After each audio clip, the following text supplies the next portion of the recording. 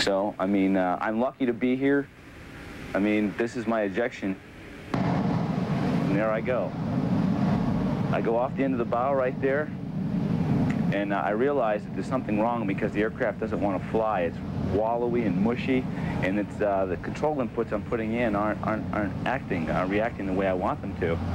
People were screaming to me, climb, climb, climb, climb, climb, and the aircraft's not climbing. They're screaming eject, eject, eject, and we get out, me and my navigator get out sideways.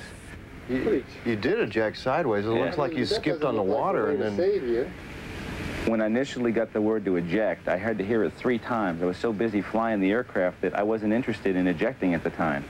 When I pulled the handle, I almost didn't pull it, I mean, because I knew it was too late.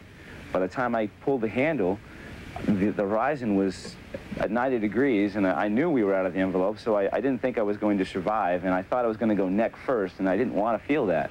And to think, to ride the seat like that, it's a pretty violent ride. I was an inch shorter when they pulled me out of the water, a full inch. So it was blind luck. It wasn't my time.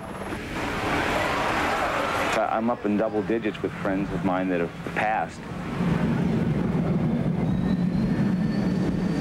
Most of the jets we fly are 2-seaters. When you lose a friend, you lose them 2 at a time because either they both make it or they don't. You know, it doesn't get any easier how many times. I mean, the hardest part for me was losing my best friend. I mean, he meant a lot to me, and it was hard to believe that he was gone. And I had seen him a half an hour earlier before he went flying. I saw him just before he briefed, said something to him in passing, something insignificant, you know. Had I known, I wish I could have said something. I don't know. It's like you go back and say, you want that time back. You want him back. It's not going to happen, and you just hope that you learn from that.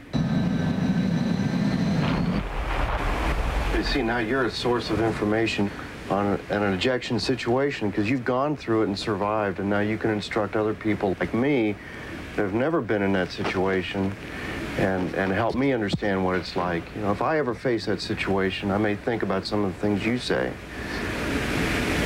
That's the purpose of safety stand-downs. That's the purpose of us watching these films.